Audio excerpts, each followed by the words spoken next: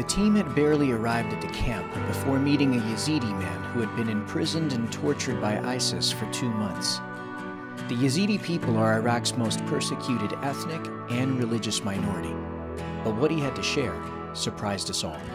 Did ISIS make him convert to Islam?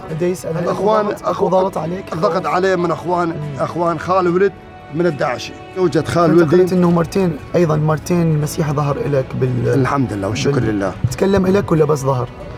لا تكلم معايا. شنو الشيء اللي قاله؟ لا ما اقدر اقول. حتى لو جمله ما سبحان الله رب العالمين. وهذا وعد بيني وبين المسيح. بس راح عليك. نعم. Jesus appeared twice to you. المسيح ظهر لك مرتين. In a dream. بالحلم. Because he loves you. لأنه هو يحبك. ما أطلب كان من المسيح شيء وكان استجاب الدعاء. لأن قضني المسيح انقذني من اليزيدية. كانوا يضربوني بالبلوكات على جسمي. When they found out that he was following Jesus. وكان حجار لين يعثر عليه كانما يضربون لاستيك. مرة انه كبوا عليه 20 لتر بنزين اليزيدية. Even they last time they put 20 gallons of gas or oil. بنزين. Kerosene over him. Over him? Yes. وحرقوني وما احترقت. And even they burned me and I didn't burn.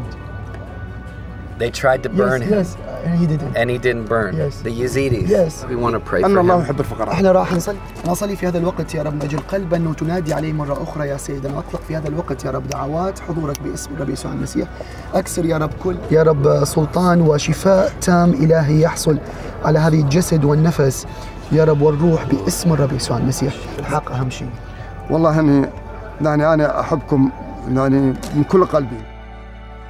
Our conversation with the Yazidi man was our first encounter with the supernatural in Iraq, but it wouldn't be our last. Crazy. I mean, we didn't ask for that. He just came up and